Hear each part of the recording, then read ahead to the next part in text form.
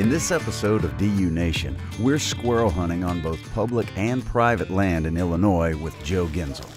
He's been hunting this area for his whole life, and he's one of the few people who hunt squirrels here using a rare dog breed called a Laika. It's an old breed from Siberia that was developed strictly for hunting purposes. It was often used to hunt animals that live in trees, so it naturally looks up for its prey and will bark and signal the tree where prey is hiding.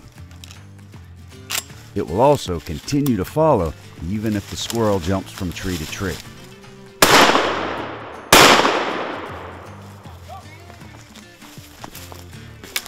I wanted to get a squirrel dog because I wanted to be able to bring up my son, hunting squirrels kind of similar to the way I grew up.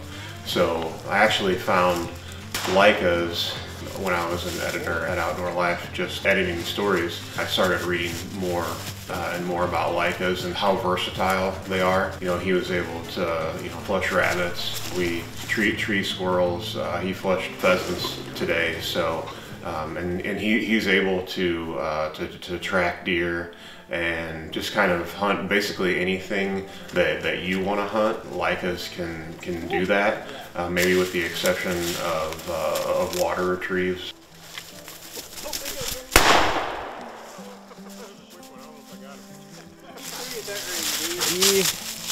Good boy, good boy.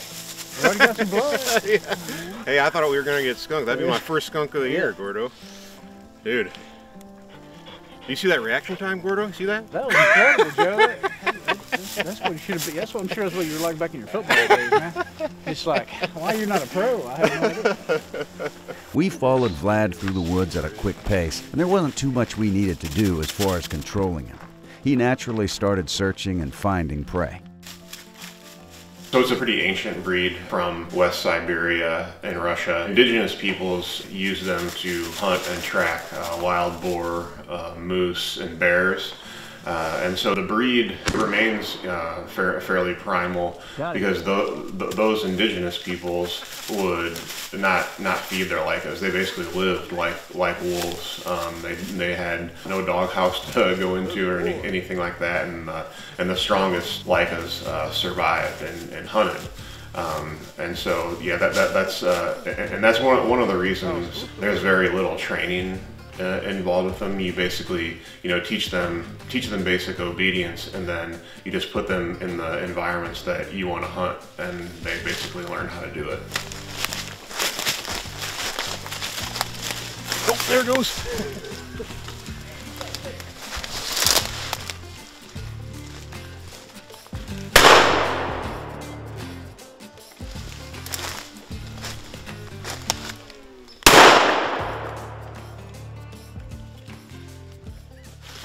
I tried to get him going around the side of the tree, and he got behind it. Send you into a panic when they run right at you. I'm not going to literally right there.